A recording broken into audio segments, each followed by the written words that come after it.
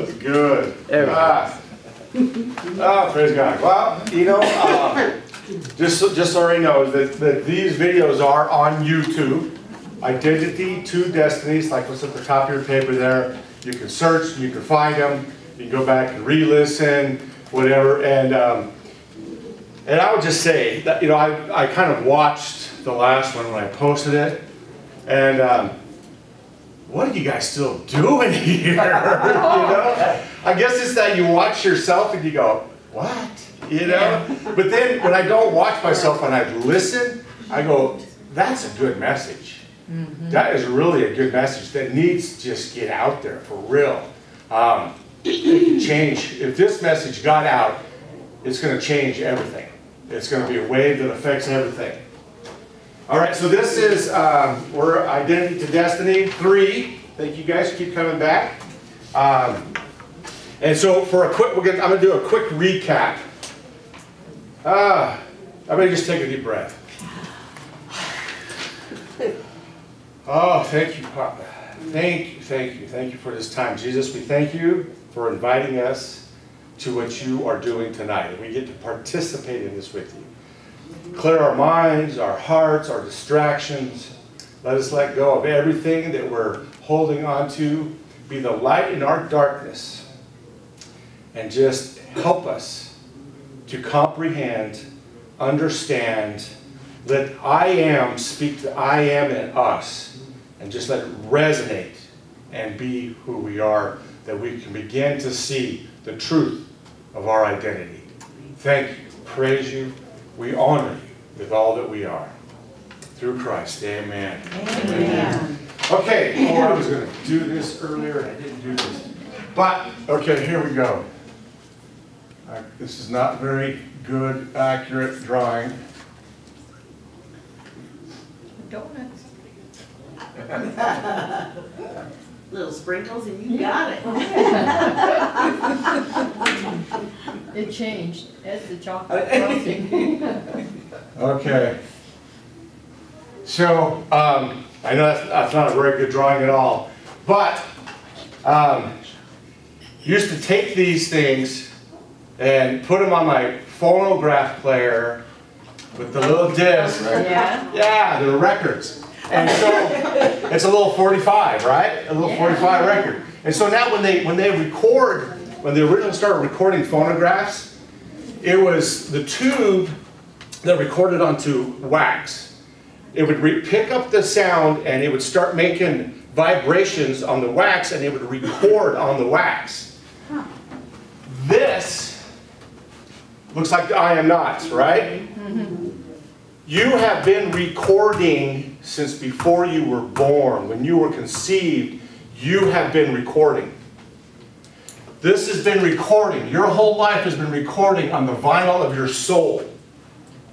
So, your life has been recording. So there are things that have been recorded on your life that are joyous, and there are things that have been recorded that have been hurtful, painful. That's where we get the I am nots. That's where it started. Remember I talked last week about the I am nots? I said it starts in the womb. I said you could be, you know, in first grade and somebody makes fun of your haircut because your mom was trying to cut your hair, she didn't do a very good job, and you go to school and they're making fun of your, well, let me just tell you about me, all right? I'll just talk about me. So growing up, money was tight, and so it was time for school. You got 2 outfits. You got 2 pairs of pants, 2 shirts. Wow, you were rich. I know, but you get to school, and we didn't go to secondhand. I didn't have an older brother for hand-me-downs. I didn't have hand-me-downs to go into. So what did I have? 2 shirts to go to school. You try to mix and match, you try it every other day, but they pick up on that. And they start going, oh look, he's wearing the same shirt again. Is that the only shirt you have? Well, that hurts. You know, so boom. So there we go. There is a mark on the vinyl of my soul. When I was young, another time, I think I was like 2nd grade maybe, I have 2 younger sisters, and my stepdad, having an affair. So my mom, I went to my friends, I'm playing with my friends, I get a call from my stepdad, he said, you need to come home right now. And I was like, okay. So I come home and he tells me that my mom left. My mom took off. And she took my sisters and she left. This is my stepdad. This wasn't even my real dad, this is my stepdad. And so I was kind of devastated with that. And at that point, I remember in me going, I can't trust adults. I can't trust them. I have got to make it on my own because I put my trust in my mom to be there and she abandoned me with my stepdad. And I do call it abandonment. A few days later, she came back. I remember this. I was asleep. I remember hearing the commotion in the living room. She came back to get clothes. And she was going to take off again. But I started putting up a fit about, I want to go, I want to go. I'm crying, I want to go. And she's like, go get your shoes. And she was mad. I had to go get my shoes. I couldn't find one of my shoes. And I'm crying trying to find my shoes because if I don't find it quick, she's going to take off again. And so I couldn't find my other shoe. And so finally she got mad and she said, I'll just stay then. So then it was my fault that she had to stay. So, recorded on the vinyl of my soul, I'm responsible for my mother's happiness now. That's my responsibility. Since second grade, she stayed because of you. You better make sure that she's happy. So I spent my whole life trying to compensate and make sure that she was okay and happy. No matter what, above and beyond everything. Always overcompensating. You wonder why I'm so anal on things. That's why. Always trying to make sure it's happy. But see, I am not. Right? The I am not.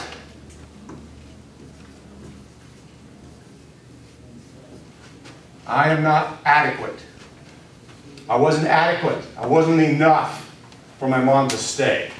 Clothes were, but I wasn't. That's how it happens. And it just happens, and it happens, and it happens, and it happens, and every corner you turn, there's another chance for it to happen. It just keeps happening. They're there, whether we know that they are there or not. It's like this. It's like when you put on a pair of glasses, whether they be prescription or sunglasses or whatever kind of glasses you put on. When you put on glasses, you do not see the glasses, but everything you see looks different. Right? Mm-hmm. That's the I am nots. You may not see the I am not, but you see everything else different because of them. Those are your I am not glasses that you put on. And it started since we were little. Starts in the womb, it starts. If you have parents that fought and bickered a lot, you felt that in the womb. That became an instability in your house, in your life. You didn't know what was going on, but you knew that there was unrest. You maybe came out and said, you know, I'm not loved. If you had parents that were, you know, whatever, that didn't pick you up when you cried because that's what they were told by the doctor, that that's what you're supposed to let them. Don't pick them up. You're going to spoil them. You got to let them cry it out. And you're crying it out, and you hear Satan, the accuser, whispering in your ear, see, you're not loved. You're not important. You're not loved. And it is writing on the vinyl of your soul. And it just keeps writing. And it just keeps going. If we could get this message to people to understand that this is going on and it needs dealt with, it can change everything. Because out of your innermost being, we're going to get into a little bit, flowing rivers of living life.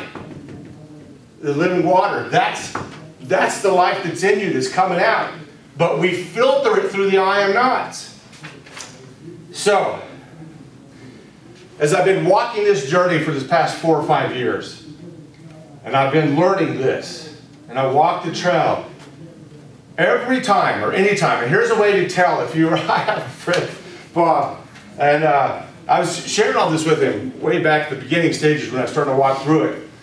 And about the I am nots, you know, and he named off a few right off in his life. Boom, boom, boom. A teacher that made him feel small. Boom, you know, well, you must be stupid because you can't read. Boom, there's I am nots. You know, he was afraid to get up and talk in front of crowds because of the I am nots that were put on him at a young age.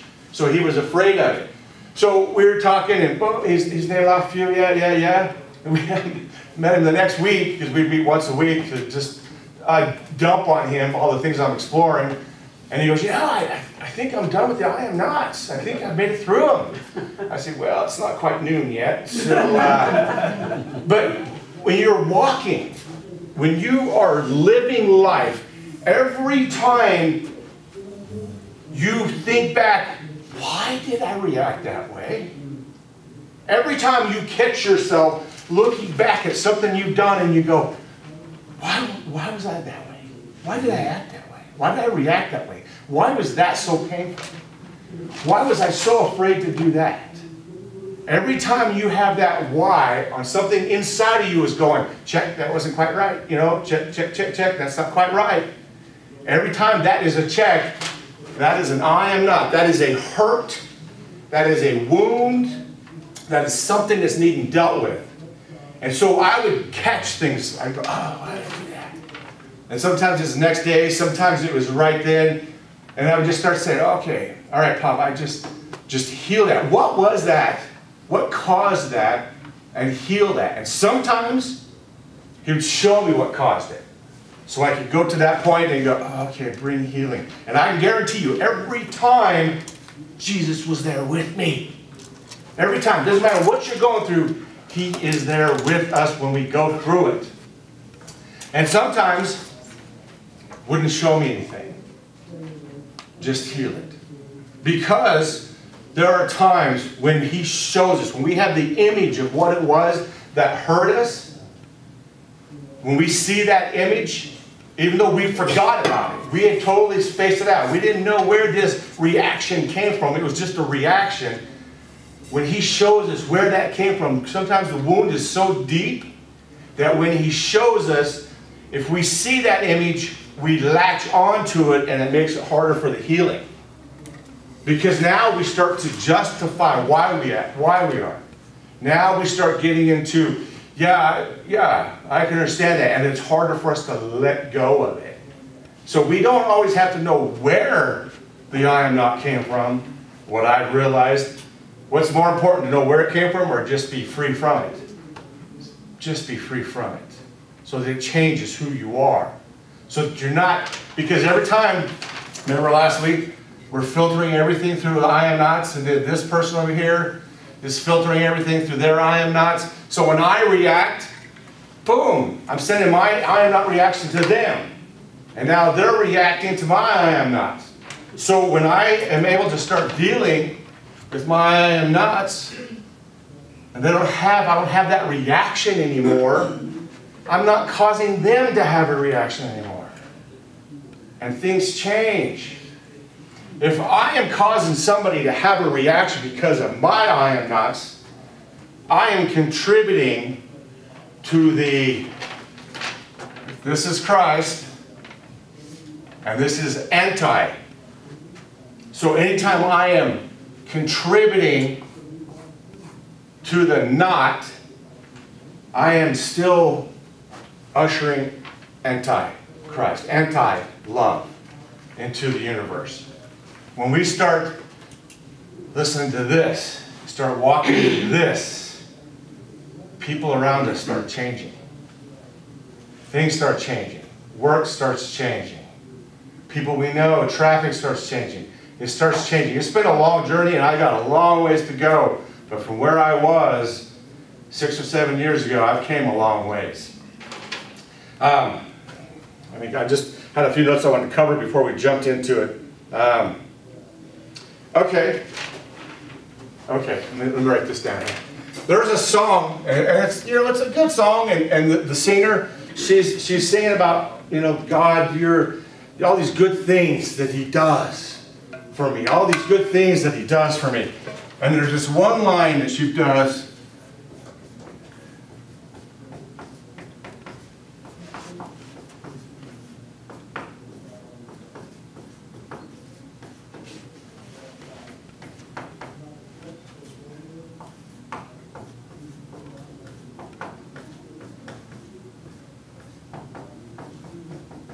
What did I do to deserve a love like this? Lauren Daigle? Yeah, very good. Okay. Yeah, now, right? I mean, that sounds so good. But now, what if I do this? How does that change the sentence? What did I do to deserve this? Changes a lot in that sentence. Makes you feel unloved. Yes. So because what's this about? This is about deserve and I deserve. I deserve. That's how subtle the I am nots are. They roll right through us, and we're so used to looking through our I am not glasses, we don't even realize we're walking in them.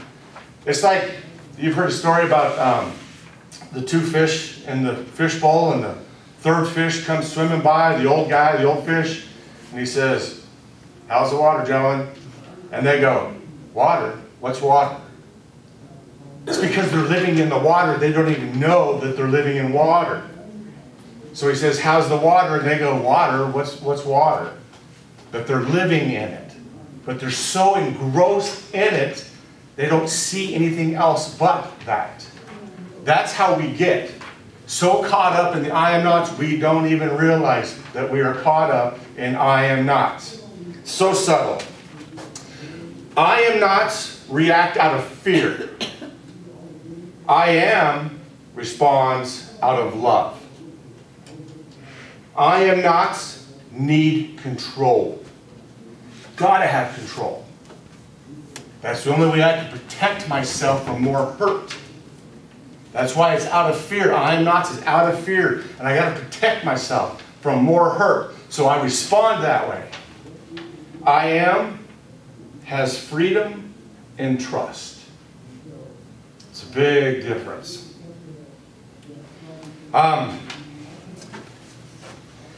It's in our conversations that we don't even realize it. If I say, see, we can say, well, you know, it's a good thing, right? It's a good thing. We say, I am not upset. But that's a double negative. Really what you're saying is, I am upset, but I'm trying to talk myself out of it. That's what you're saying. I am upset. So we start changing our vocabulary. Instead of saying, I am not upset, we say, I am love. I am forgiving. I am positive, positive. Positive, positive. Positive, positive. Otherwise, we're just negating things. And we think, just like this song, we think that's such a powerful statement until we see that it's all about what I deserve. And what this song really says, that song really says separation. It's not union. That's not union with God. That's not one with God. If I had a bowling ball up here and I accidentally dropped it, what's the first response? Move your toes, right? Move it. And now my foot doesn't go, what did I do to deserve a love like this? Because my foot knows that we're one.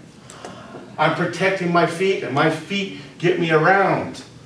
We're in union with each other. We are one body, not separate. My foot's not saying, what did I do to deserve a love like this? That is how subtle the I am nots are. And we are so wrapped in them, we don't even realize we're wrapped in them. So powerful.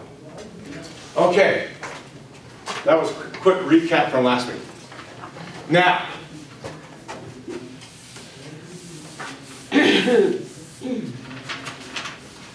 let's start on our piece of paper, our handout. Okay, we got their handouts? Did I? Well, it's because I figured you were going to need to. I'll scribble on the first. So, let's go ahead and go through here. Everything in Abba's creation has pattern, rhythm, and purpose. We just don't always recognize it.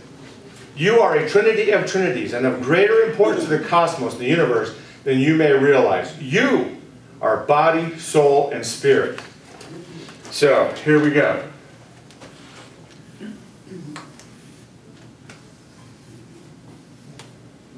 Okay. See, we're kind of resembling the this over here again, right? Body, soul, and spirit. So body, soul,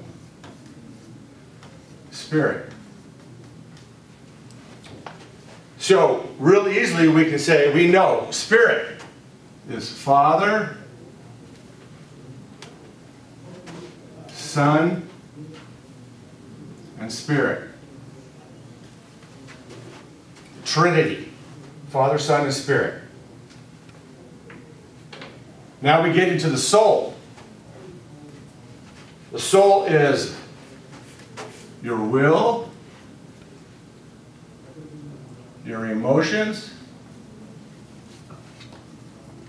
and your mind. What you think, how you feel about what you think, and what you're going to do about what you think. Right? What you think, how you feel about it, and what you're going to do about it. You doing all right there, Trevor? Yeah. And now, this is what now we're going, okay, so I can kind of understand that, you know, mind, will, and emotions, Father, Son, Spirit. Now we get to the body. How can the body be Trinity? Right? How's the body Trinity? Well, individual, you are an individual. That's a V, not an X, by the way. Not only are you an individual, you are part of humanity. Or humanity. Y-O-U-manity. You are part of humanity. Now, not only are you an individual and a part of the human species, you are a part of creation.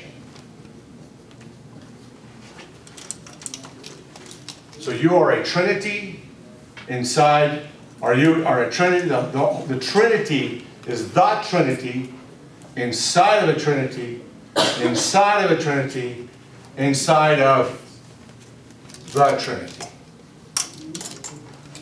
There is no separation here. What did I do to deserve a love like this? That's the Father, Son, and Spirit inside of you. Father, Son, and Spirit outside of you, walking and working with you. John 14:20. Does anybody have that one yet? By the time we get to week 6, you guys will know what John 14:20 is. John 14:20 is this right here. In that day, you are going to realize that I am in you and you are in me. I am in the Father, and you are in me. That is inclusion, that is union, that is not you are over there and you love me from over there and I don't know why you love me from over there. That is dropping the ball and you're moving your foot and it was the whole body working together. The foot's not telling the knee, wow, what did you do? How did you save me? You know, why? What did I ever do to you that you're going to save me that way? You know, that's the body. It's understanding the body, your body. So let's continue reading. Your being is a makeup of the Trinity, inside of a Trinity, inside of a Trinity, inside of the Trinity. So that's John 14:20. That is right here inside of this, while they are also inside of you. That's what that is. That's good. It is good. That's good. That really is good. Because then you start seeing this, and you start seeing this, and you start realizing that, yeah, here's my body, and here's my soul, and I have Holy Spirit, Father and Son inside of me, and I have Holy Spirit, Father and Son on the outside of me. I am never alone. I am never going through this battle by myself. The only time I think I'm by myself is when I am in my I am not language, saying, what did I do to deserve a love like this? What did I do to deserve you? And the Father, Son, and Spirit are saying, we're right here with you the whole time. We're right here. We love you because we love us. We love you because we love us. Okay. Let's keep going. Genesis 1, 26 through 27. And this is the NIV. Then God said, let us make mankind in our image and in our likeness, so that they may rule over the fish in the sea and the birds in the sky, over the livestock and all the wild animals, and over all the creatures that move along the ground. So God created mankind, humanity, in His own image. In the image of God, He created them, male and female, He created them. That word image is shadow and shape. Now, shadow and shape. We did some the first week and some more last week, and when we get into the second journey through this, part 2, as we go through part 2, which is coming up in a few weeks, we're going to start over, but we're going to go and cover a lot that we didn't cover. But I talked about the Son is the exact image of the Father. The Son, you've seen all those verses, right? Colossians, He was made, Hebrews 1, He was made in the image of the Father. This is the reflection. He is the reflection. This is the shadow, the image. They are reflecting each other. This is the mirror. He is mirroring the Father. So that's the shadow and the image. You guys want to take a little side trip? Sure. Okay, nobody brought any stones or rocks with them they're going to toss at me? I brought bread. Okay. Cornbread? As it fries, it gets hard. Okay. So, let us make mankind in our image. Right? There's an us, there's an our, and mankind is made in that image of us and our. And if we go on to read, and He said, and He made them male and female. Which tells me us and our are male and female. That's exactly what that says. So, and even if you were to look at Hebrew Scripture and go back all through all the whole Old Testament, all the Hebrew, Holy Spirit, the Spirit is Ruach, which is female. It has a female to it. Wisdom, like a mother hen. The Holy Spirit watches over like a mother hen. You can go back and start looking through the Old Testament. There's a lot of reference to a female in this Godhead. And then we have Father, and then we have Son, but God is actually more than male or female. So don't get hung up on that. But don't get hung up on God can't be female. Don't get hung up on that either. Because I'm telling you, right there it says, if He divided mankind into male and female, and mankind is the us and the our, it's right there. But don't get that hung up on it and don't let it distract you, and just know that God's got a female side. A nurturing mother. Think about a nurturing mother. That's Holy Spirit is so nurturing and loving. Okay, that was a side note. Just for fun, right? Just little things for fun.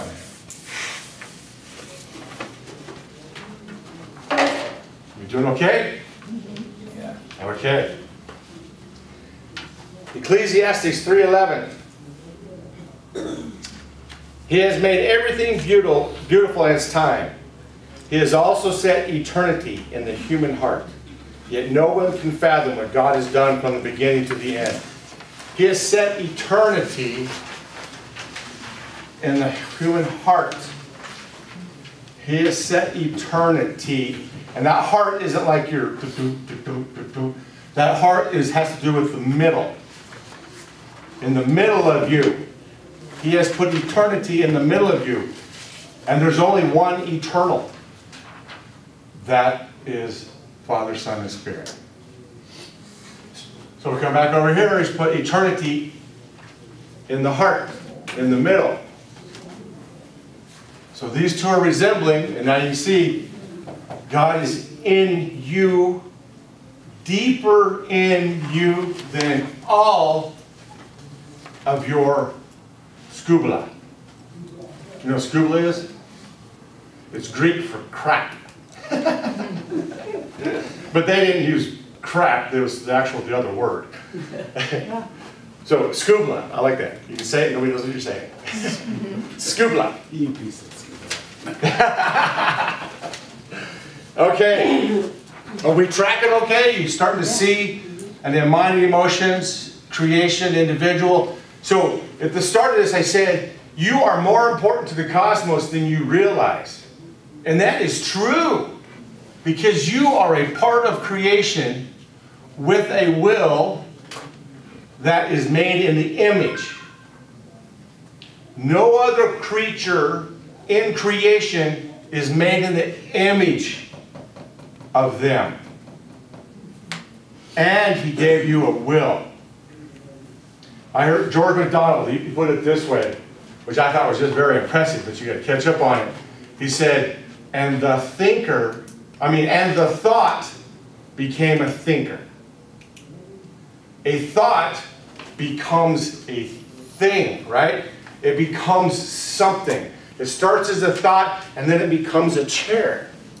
It becomes something created. It becomes something manufactured. It becomes something built. But it starts as a thought. Our phones all started with Star Trek.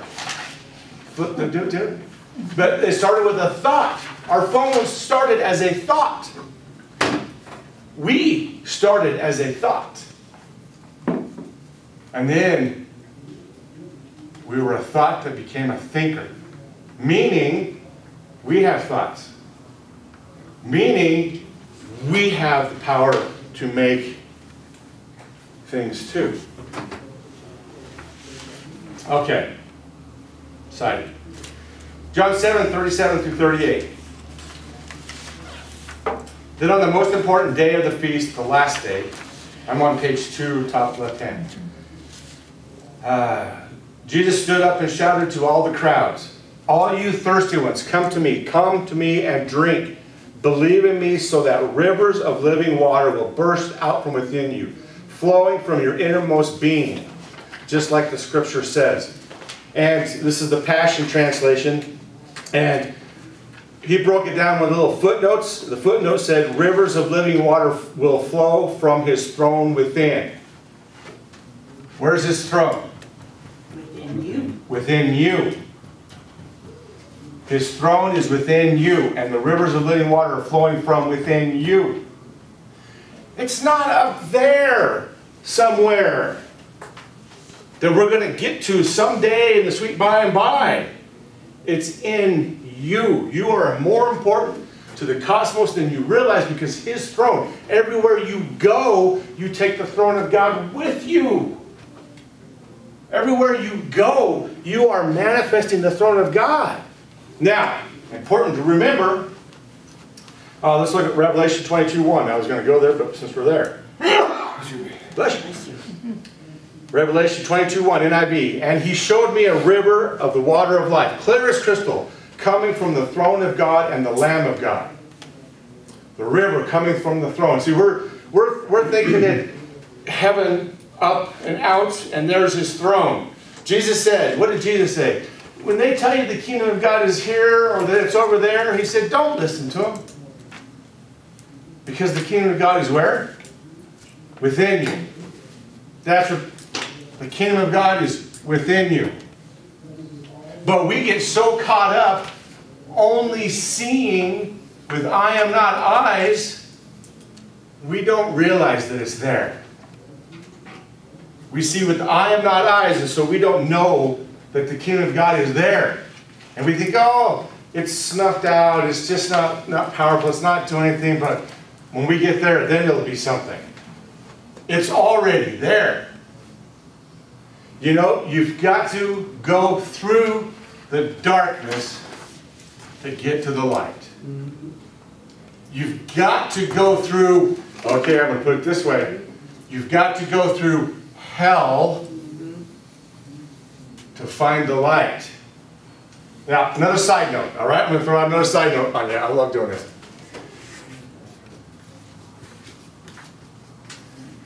Right? Hades. And that's what we call hell, right? We call that hell. And the gates of hell shall not prevail. The gates of Hades shall not prevail.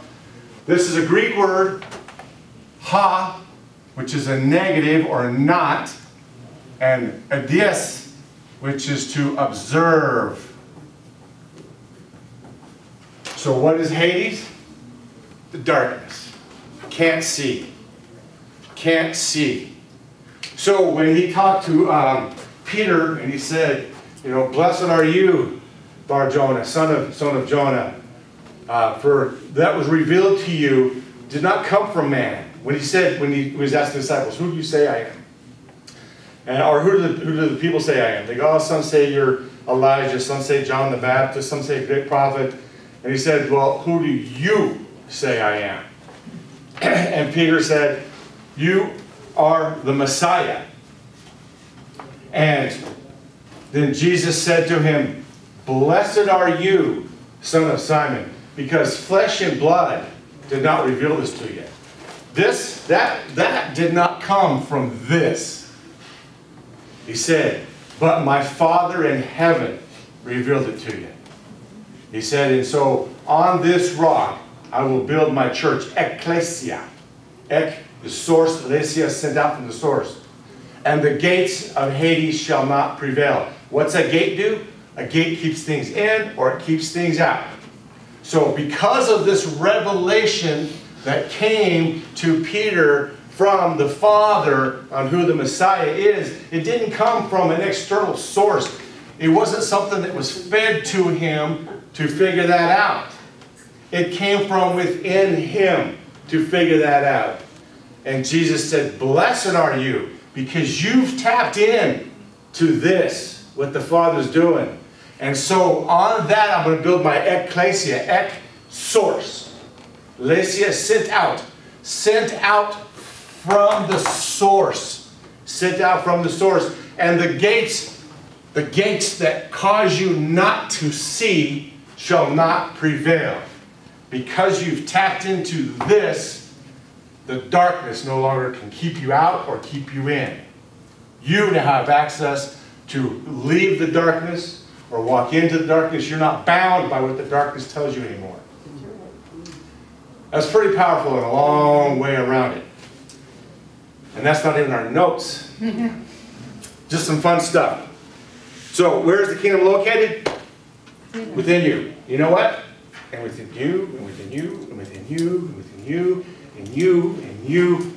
The kingdom is located within you. And you too. And you? Hey, me. The kingdom is located within us. Now Luke 17:20-21.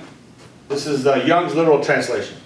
And having been questioned by the Pharisees, when the reign of God doth come, he answered them and said, the reign of God doth not come with observation, nor shall they say, lo here or lo there, for all the reign of God is within you.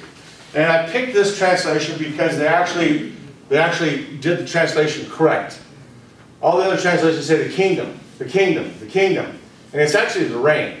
And we talked, I don't know if you guys remember, about the difference between kingdom, and that actually means reign, R-E-I-G-N. And to reign is not to rule over. To reign is to be the source of everything you need for food, clothing, protection, shelter. Is to be the source of everything you need for life. So, when he says, the kingdom, the reign of God doth not come with observation, nor shall they say, lo here or lo there. For lo, the reign of God is within you. The source source of everything that you need for life is coming from within you. Powerful stuff. This stuff has been right here in the scriptures this whole time, and it's taken me 50 years to find it. To just stop listening and say, no, wait a minute, why do I believe that? Why do they tell me that's what it is? And I'm not going to walk away and go, well, they said it, so it must be true. I'm going to walk away and go, oh, let me go find out what that says. Let me go find out what that really means. When it says kingdom, what does it really mean when it says kingdom? It means reign, is what it means. It means that's the source of everything I need for life right there. So, we have all these I am nots that try and keep us in Hades, right? The darkness. But the reign of God is within us. And it's on the outside of us. You can't get more surrounded than that. I mean, if you were going to defeat the enemy, what do? You get inside their camp and you get outside the camp and you attack from both directions at the same time. That's how you win the battle. That's how the I am not, the anti-I am, is taken care of. When we start looking here for our answers. Instead of chasing. Well, maybe it's over there, or maybe it's over there, or maybe it's at that location, or, you know, and we do. We chase it. Because we're wanting the goosebumps. We're wanting the stuff when it's right here. Let's keep going because I'm excited and I want to go into some other stuff here. Here we are. Hebrews 10, 11 through 18. NIV. Day after day, every priest stands and performs his religious duties again and again. He offers the same sacrifices, which can never take away sins. That's important. Take away. It's important to realize that. Take away, not covered. Take away, not covered. Covered, taken away. That is very important to realize that, what Jesus did. He took it away. He didn't cover it. He took it away. You're not just covered by Him. He took it away so that it's no longer a part of you. Took it away. Sacrifice which could never take away sins. But when this priest, I'm talking about Jesus, had offered for all time one sacrifice for sins, he sat down at the right hand of God, and since that time he waits for his enemies to be made his footstool. For by one sacrifice, how many? One sacrifice. He has made perfect forever those who are being made holy. The Holy Spirit also testifies to us about this. First he says, this is the covenant I will make with them after that time, says the Lord. I will put my laws in their hearts, and I will write them on their minds. Then he adds, their sins and lawless acts I will remember no more, and where these have been forgiven, sacrifice for sin is no longer necessary. Here's what I found interesting. Go back up to that verse, verse 13. Since that time, he is doing what? He waits. And yet what are we doing? Waiting. Waiting. We're waiting. He's waiting for us. We're waiting for him. He's like, I've already done it. I'm waiting for you to go and destroy the Antichrist. Wow. You do that. That's the last enemy. That's the enemy. That's his enemy. And he's waiting for us to start tapping in here and letting it bring, instead of blaming it, letting it bring healing to all these wounds so that we stop. He's waiting for us to expose our true identity. Right. He's waiting for the sons of God. Another verse says, waiting for the sons of God, which means creation, all of humanity, waiting for the sons of God to be revealed. Yes. Which is our true identity. That's why identity takes us to destiny. That's why this class on identity is so valuable. If we could get more people involved in realizing it's not about chasing things. It's about getting to know right here right here. It's about sitting in these chairs right here. It's sitting here in a face-to-face with Abba. No agenda. See, when I have an agenda, here's things that need fixed. And here's my agenda. Here's my agenda, God, that needs fixed. As long as this agenda is in my hands, I am not in a face-to-face with Him. We're going to get into that in a couple weeks. How powerful this face-to-face is. That's where transformation happens. Here's where information happens. This is where transformation happens. Transformation over information. You can memorize all the scripture you want in the world. You can quote it from front to beginning. But if it's not transforming you, put it down, because it's not doing any good at all. And if you're using it to beat up other people because they're not changing, because you're upset because you're not changing, put it down. Walk away. Get to this. Start getting to this and destroy this. Then the world is changed. Then the world is changed. Okay, here we go. Down here, verse 16. This is the covenant I will make with them after that time, says the Lord. I will put my laws in their hearts. Now go down to the bottom there where it says laws. See, this has got me too. This is really good stuff. Laws is namos, from the primary word nemo, to parcel out especially food or grazing to animals. See, I always thought it was the 10 Commandments that were written on my heart or on my mind. No, it is a parceling out. I will parcel out a place. I will parcel out a place where I reign. What does reign mean? To supply everything you need for life. I will parcel out a place. I will parcel out a place in their hearts and in their minds where I can reign. Where I can provide everything they need for healing, for health, for sustenance, for security, everything they need. It's when I will put my laws upon their hearts and their minds so they won't sin against me. It's coming into this so you start having the correct identity. Sin isn't about a moral error. It's about an identity error. When we have a wrong identity, we do wrong things. Out of the overflow of the heart, the actions come forth. I can try and change my actions, but if in here hasn't changed, 2 weeks later I'm back here again. That's right. Nothing's changed here. It's got to change here. It's got to change here. It's got to change here. Because when it starts changing here, it starts changing mind, emotions, and will. All of this starts to change. That's when change happens. That's when we start destroying this anti. When we know that He is reigning as our source, His kingdom is in me. His reign is in me. I need to step into it and start spending time here, letting Him transform me. In these chairs, and so I always do chairs because it's always easy to give the example.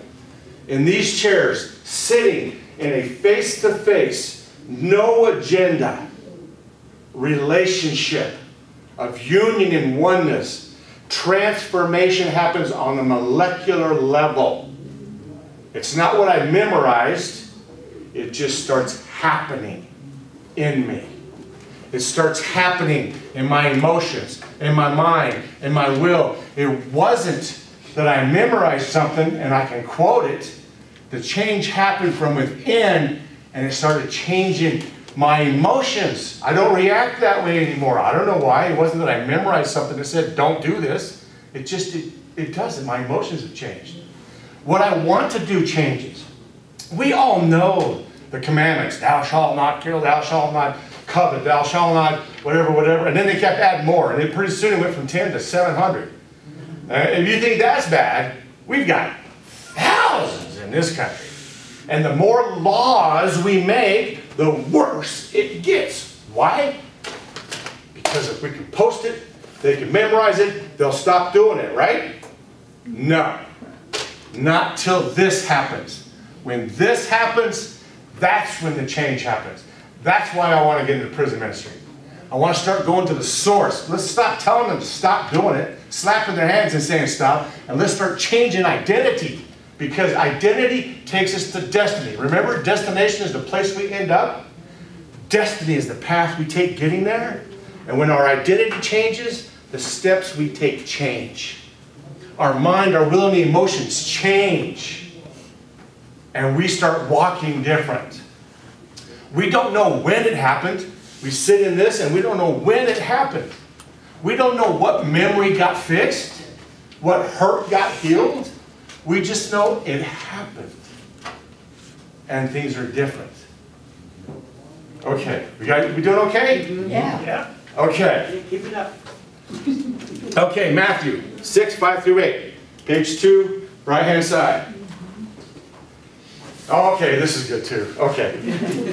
Whenever you pray, be sincere and not like the pretenders who love the attention. This is Passion. You guys ever read the Passion Translation? No, I'd like to. I really like it. He only has New Testament Psalms and Proverbs. I really like it. He gets really to a love relationship. He understands union a lot more in the Passion Translation. I know there were some groups of Christians that said it's a heretic thing. No, when I started looking at the words that he's using and then looking up in the original Greek, he's very accurate on a lot of stuff he says. So it's a trustworthy translation. I like it because it really speaks about the love of the Father and the relationship that Jesus has. So here we go, Matthew 6, 5 through 8. That was your little Bible lesson, I guess. And translations, I don't know. I love when you smile. You always make me smile when you smile. Whenever you pray, be sincere and not like the pretenders who love the attention they receive while praying before others in the meetings and on street corners. Believe me, they've already received their reward. But whenever you pray, go into your innermost chamber and be alone with Father God, praying to Him in secret. And your Father who sees all you do will reward you openly. When you pray, there is no need to repeat empty phrases, praying like the Gentiles do, for they expect God to hear them because of their many words. There is no need to imitate them, since your Father already knows what you need before you ask Him. What did I do to deserve a love like this? Right? That's that separation. He already knows what you need. He is already in union with you. We're just not in union with Him. And so here was the thing. When 2020, when the COVID hit and everything got shut down and you couldn't leave, and then there was all kinds of uproar about, I have a God-given right to worship. And I remember that. And I remember thinking, you're right. It's right here. This is where you got to get. This is that law. This is that place inside of you that nobody can get to. That is the place He set up for you to worship. Not a building. Now you're trying to be, I have rights. And my first thought was, did God give us rights? Did He really give us? I have a God-given right. Did God give us rights, or did the United States give us rights? I do not remember reading anywhere in Scripture that God gave you a right. You have the right. I just have not read it. I have looked. I have not found. You have a right. You have a right to love me. And let me tell you this. I have put my law in their heart. This, in your innermost being, is a place that nobody gets to but you and them. Father, Spirit, Son. The devil can't get you there. The accuser can't get you there. Nobody can get there. Now, they can attack here, but nobody gets there but you and God. That's your innermost place. See, a lot of translations, they'll say that. Go to your innermost closet. And you think, well, there's got to be a closet in my house. What's the innermost closet that I got to go find where I can pray? Michael, I think he says that for us to go in secret and pray, because I think even the enemy can hear our prayers when we speak them out loud. Oh, probably, yeah. Our Heavenly Father can read our minds and our hearts. Yeah. So we can speak to Him in our minds. Right. And the enemy can't hear. Nope. You know? I think maybe that's part of that. Yep. That's why He put this place in you.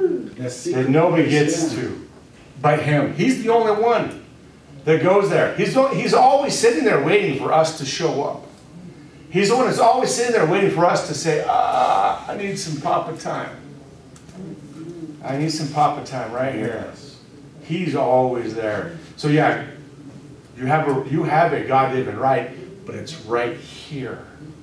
That's where it's at. It's in this spot right here. And no man-written law can take that away from you. No. No. Nobody. Nobody can take that away from you. I don't care where. I think about the Romans, the first century, and those Christians, they got thrown into the lions. Or they got burnt. They were Roman candles. You guys know what a Roman candle is, right? Roman candle is they would take Christians and they would hang them on the street, side of the street, douse them with oil and light them on fire for street lights. Wow.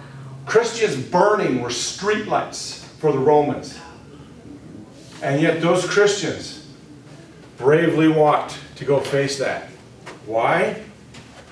Because they knew this. They were in there.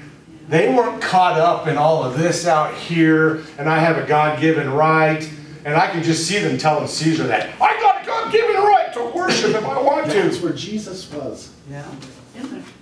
During his crucifixion. Right. He was in there. Exactly. Therefore, the joy set before him, he endured the cross. Yes, and that was me, like I told you last week, walking the trail and saying, but it hurts. And him saying, only time it's hurting is when you're focusing on self. Yes. When you look past self to here, there is no pain. There is no hurt. There's no fear of rejection. There's no fear of failure. There's no fear of abandonment. There's no fear here, because this is perfect love. Fear has to do with punishment. Is what the I am nots are always about. Punishment, punishment, punishment. And you will never be brought to perfection with fear. That's why these churches that try and scare you with hell to get you to turn around, that may make you move in a direction, but it's not going to bring you to perfection. Perfection only happens in love. That's in 1 John 4. That only in love are we brought to perfection. That's right there. That's coming here. Because when we come here, this starts changing. That starts changing. Say what? Comes from within. Yes. Yes. Altruistic. You guys heard that word before? Altruism? Altruistic? We were created in this, right? So, Father, Son, Spirit. We were created in this image. Altruistic is always outflow. Never about what's coming back in. It's always about outflow. It's always about love. Everything this Father does is for the Son and the Spirit. Never for self. Everything that this Son does is for Father and Spirit and creation. Never for self. Everything the Holy Spirit does is always for everybody else. It's not even, well, if I do this and they do good, then I feel good because they did good. There's still a reward there.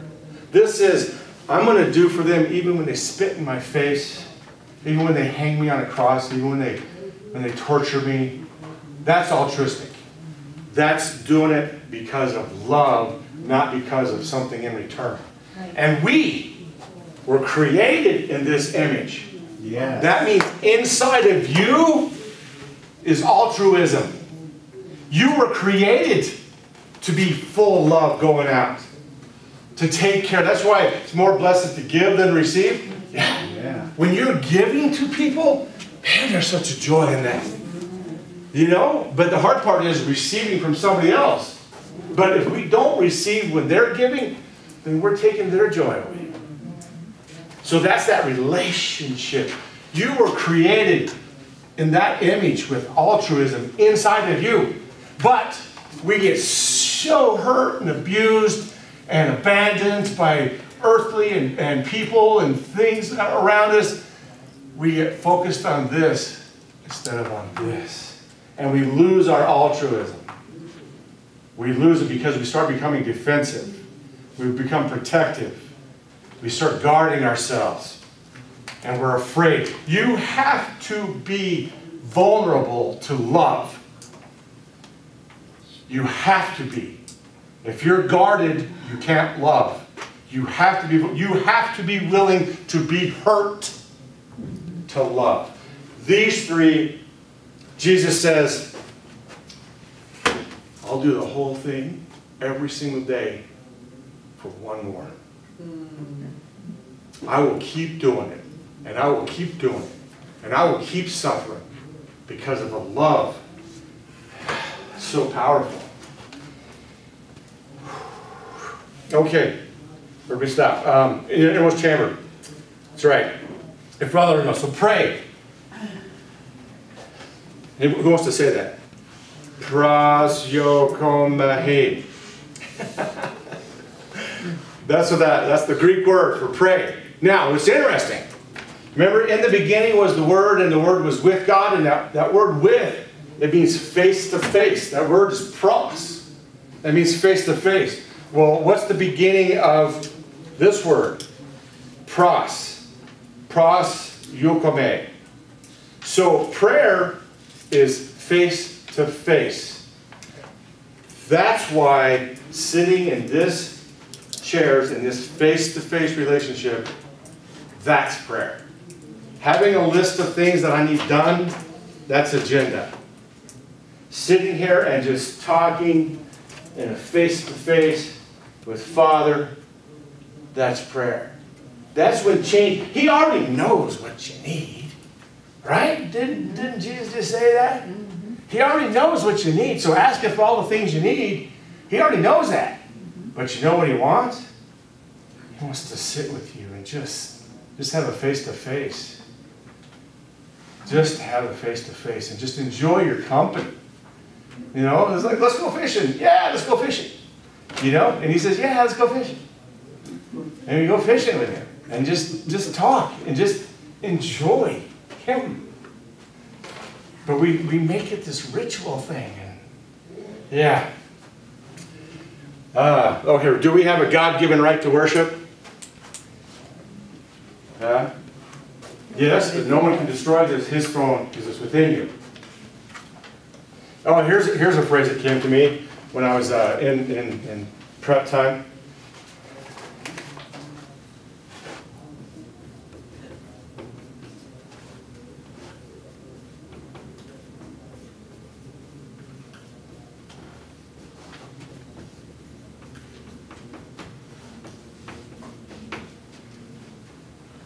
Dead men and women don't die.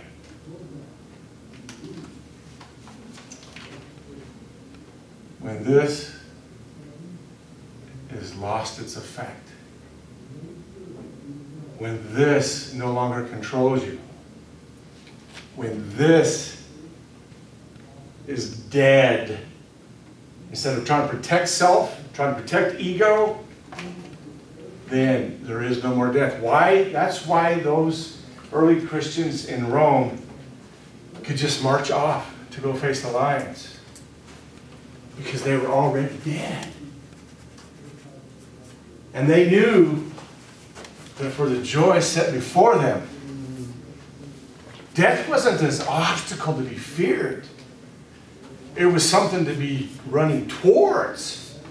Because they knew on the other side of that, when this no longer held them captive, they were finding their freedom. They knew that death was freedom, is what they knew. They weren't caught up with afraid of it. You know, I've got to get going here. Not leave, but I got to get going this next thing that I want to cover before. No, because Trevor, take over. Quite the ending. Oh, quite the ending. That's funny. No, I really want to cover this because this is important that you go home with today. This next verse here. Acts 17, 22 through 28. NIV. Paul then stood up in the meeting of the Areopagus and said, people of Athens. So who's he talking to? People of Athens. People of Athens. Which, were they believers? Were they Jews? We don't know. We don't know. People of Athens. And I got a question for you. What's a pagan? A horse? That's a Pegasus. Nice. Isn't that like a worldly person? Pagan is actually a word that means other nation. Oh. That's all it means. Foreigner, it's another nation. But since the Israelites were the chosen nation, if you weren't an Israelite, you were a pagan, and so that's how you got lumped in as an evil nation. Because you were pagan. You weren't the chosen nation. But since Christ, it doesn't matter. We're all pagans. Just other nations. Okay. Another little tidbit. People of Athens, I see that in every way you are very religious. Okay. For as I walked around and looked carefully at your objects of worship, I even found an altar with this inscription, to an unknown God. So you are ignorant of the very thing you worship. And this is what I'm going to proclaim to you. The God who made the world and everything in it is the Lord of heaven and earth, and does not live in temples built by human hands.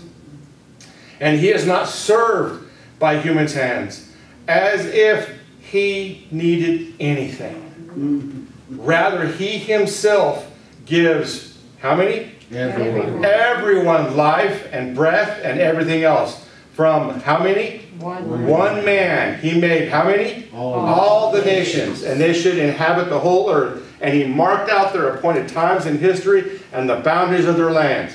God did this so that they would seek him and perhaps reach out for him and find him, though he is not far from any one of us. For in him we live and move and have our being, as some of your own poets have said. We are his offspring. Okay. Don't flip page. Let's just stay here for a minute. We may finish out right here. This is good stuff. He says that last line, verse 28. For in him. We're back to our chairs. For in him we live and move and have our being. And he's talking to a people that were ignorant of what they even worshipped. To an unknown God. We don't even know who we're worshiping. But we're worshiping. And he says, yeah, you're ignorant. So let me just tell you who you're worshiping. The unknown God. This is him. And in him we live and move and have our being in him. It was in him we have our being. Now, let me back this. This is going to be really fun. If you got to hang with me here. We're going to stay right here on this. Verse 26. From one man he made all the nations, that they should inhabit the whole earth, and he marked out their appointed times in history and the boundaries of their lands. Okay, it's time for an illustration the best I can. Okay, here, let's do it this way. From one man, I was going to draw a stick person, but from one man, he made all the nations and marked out their times and their territories. From one man came, or from Adam came sons, and then Abraham, Joseph,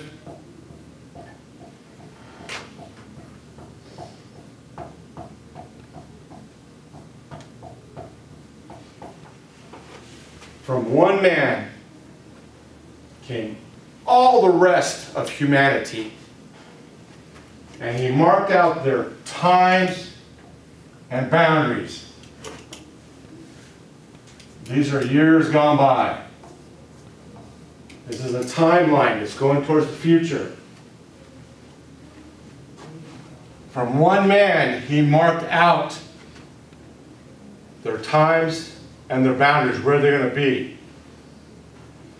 Which means, here we are in 2022, and we have all the people, and all of us here in this room, all those thousands of years ago, were right in here. And then we came into being. We came into the seen realm. You ever go to a gravesite, and they always have, you know, 1920 to 2020. And there's always a dash in between the time they came into the seen realm and the time they left the seen realm. They didn't leave. They just aren't seen. We are surrounded by such a great cloud of witnesses. They're still here. We just don't see them. Their times and their boundaries have changed. So, all of humanity continues to unfold as we continue on. And then even after our time and boundary cease, more are still going to pop up. And what's really cool is like, okay, here, my time and my boundary. Out of me came my daughter. Out of her came 2 more grandkids.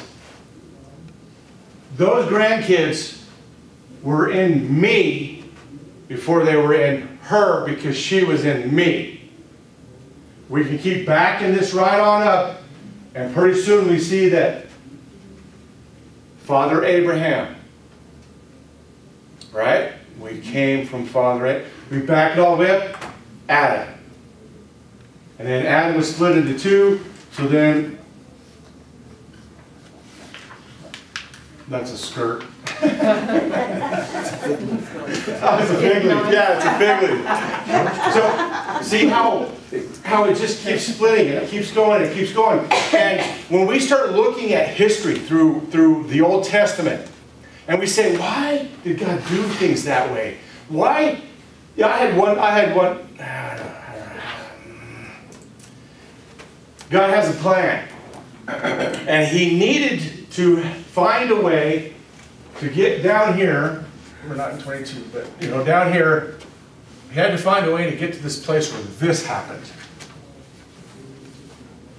where the Son died on the cross.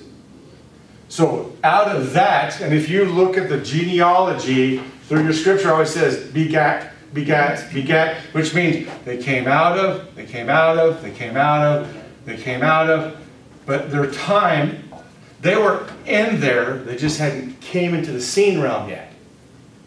And so He had to preserve, as I like to say with the Old Testament, all those crazy things that happened in the Old Testament, that was Father God building banks on the river to make sure that He had a line that would bring this.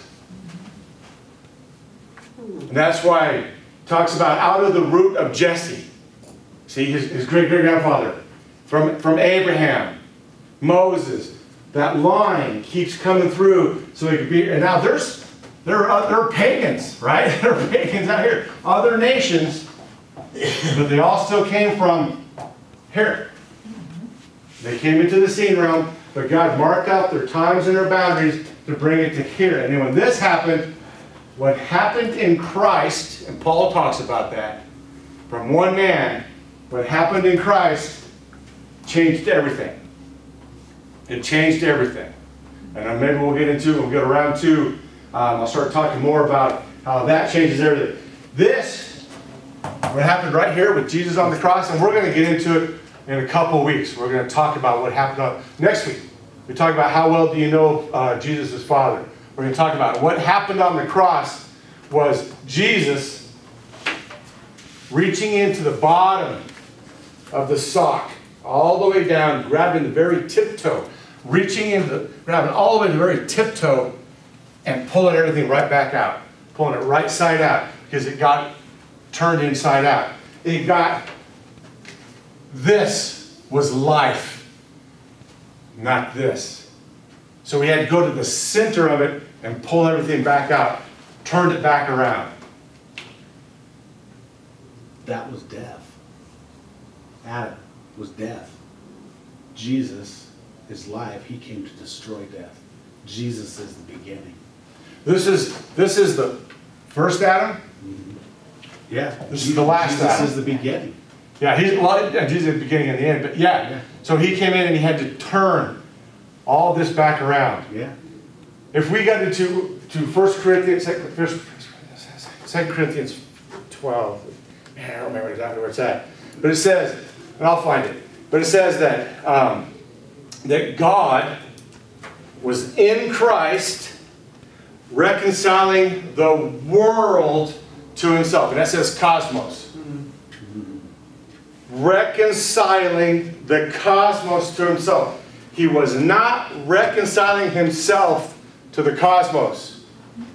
He was reconciling a creation that had turned from him. Remember, they started looking at the tree, and she saw that its fruit was good. And so she had turned from this relationship to pursuing something else, and she turned away, because what you behold, you become one with. And if you got these idols, and you're holding on to these, and you're staring at these, you're becoming one with that, and there's no life in that. You got to turn back around toward the source of life. So Jesus came to reconcile humanity back to himself, to take us by the head and go whoop, and get us focused again. All those times through the Old Testament, they would have the offerings. They would always have this sacrifice offering, this sacrifice offering. All of those were little marks across here to keep us turning back to him. Because we would start wandering our way, start doing different things and start worshiping idols. And he'd say, okay, well, if you're going to do sacrifices and stuff, then let me do it so that you're facing me when you do it. Let me do this so that you will turn to face me. Because as long as you keep turning to face me, we can continue this relationship. If you continue to turn away, you're going to lapse back into non-being. That's a Athanasius thing. Dark place. Maybe we'll talk about Athanasius at some point. Really awesome dude. The Nicene Creed, or the Apostles' Creed, we believe in God the Father, creator of heaven and earth, maker of all the seen and unseen. That Athanasius was like 21 or 22 years old, and he was on the Nicene Council that put that together. The 26 Bible books you have in your New Testament, he is the one that said, those need to go into that. Those are the canonized ones. He's the one that put the New Testament together. And then everybody else just agreed with him, because he knew. So anyway, the good stuff. But, I just totally got sidetracked. But this, I hope this helps to understand that even your life is a dash in the seen realm. You came from, and you will return to him. You came from him? Okay. We're going to go this last verse. Go to page 4. Bottom of the left-hand side, Psalms 139. Psalms 139. This is David. NIV. For you created my inmost being. What? What? I already erased all that, but he created my inmost being. Right? He created my inmost being. Right there. Even David saw it. He created my inmost being. Did you find it? Page 4? There it is. It's at the top. Of page Top 4, right. right. Yeah. Top right in the corner. Me too. I know. Oh, I know, because when they printed it, their printer printed it different than my printer. So, okay, good. I'm glad you said that. So it's on the top of page Page 4. 4. Okay, good. Good. It's still the same thing, just didn't print the same place mine did. It's all right. Psalms 139. For you created my inmost being. You knit me together in my mother's womb. What? Wow. Woo. I praise you because I am fearfully and wonderfully made. Your works are wonderful. I know that full well. My frame was not hidden from you when I was made in the secret place, when I was woven together in the depths of the earth. Your eyes saw my unformed body. All the days ordained for me were written in your book before one of them came to be. What book is he talking about? His book of life. The book of life. Yeah. And all this time we've been fighting to get our name written in the book of life. And David said, before I was born, my name was written there. Because we can get our names blotted out of the book of life. We can. Can't we? I don't know. I don't know. What was that? Get our names blotted out of the book of life. I've heard that, but I haven't found that. Yeah. I have searched for that, but I haven't found that. So I'll have to do some more search on that and find that out. Good. But I have heard that. But I've also heard that you got to do something to get your name in there in the first place. Yeah. And we just read what David said. That all my days were ordained before one of them Your began. name wouldn't be blotted out because it's your seen time. God said in the book of life, you will be here from here to here. Oh, yeah. So how do you blot that out? Well, But does We're all here. God knows before we're knitted in our mother's womb whether we are going to believe him or not. If he knows that we will have nothing to do with him, will we be written in the book of life? I don't know if anything can be added to the book of life. Yeah, I don't know. I don't know either. I just know what David said, that before one of them began, my name was already in there. Book of life, yeah. Yeah.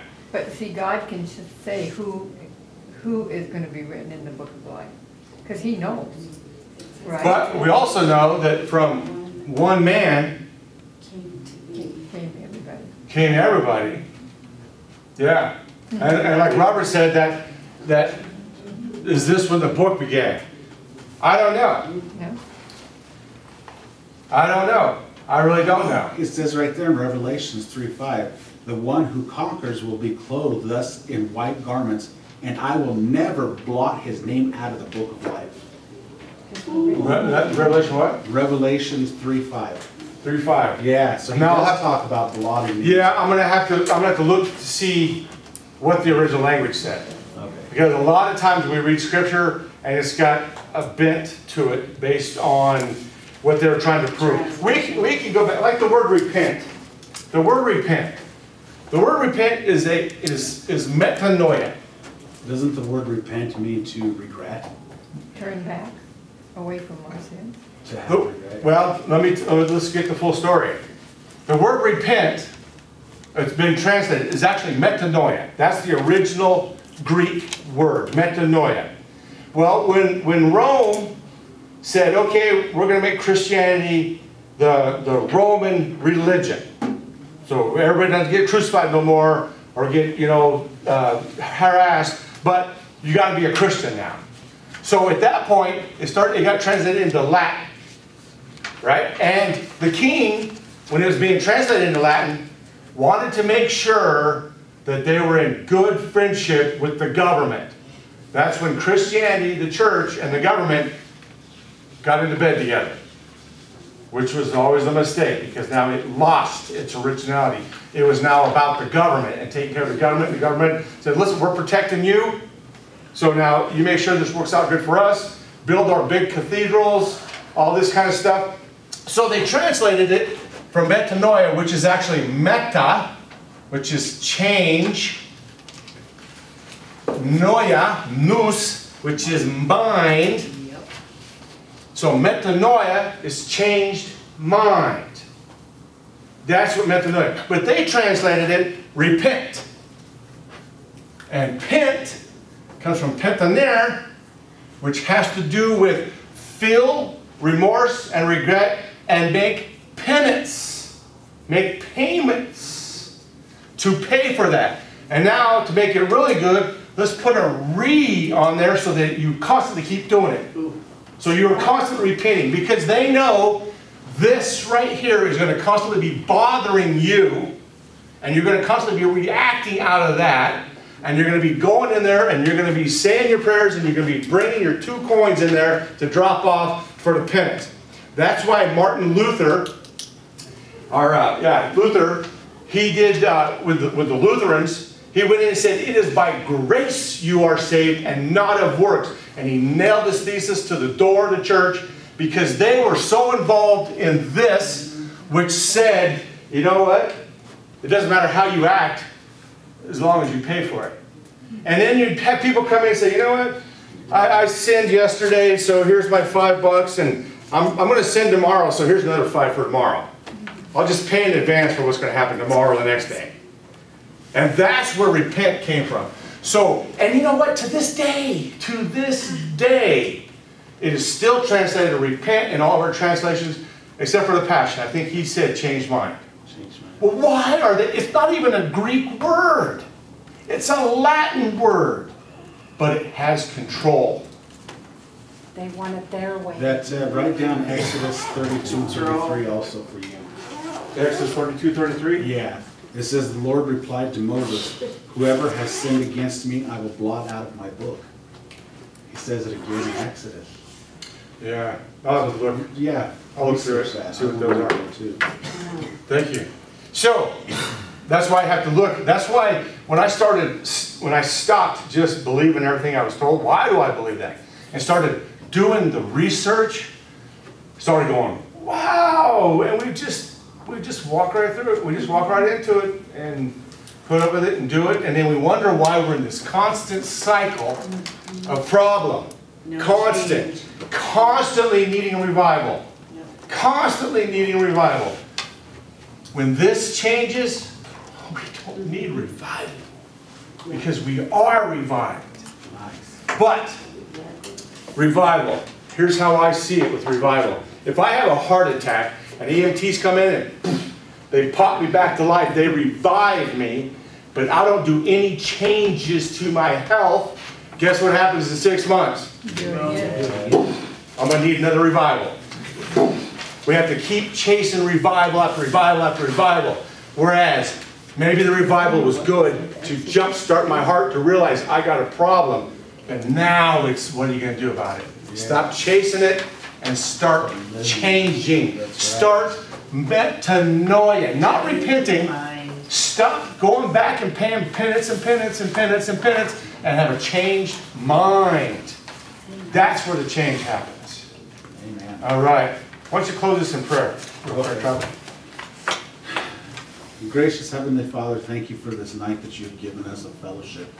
Thank you for allowing your Holy Spirit to be here with us to guide us through these teachings tonight, Lord.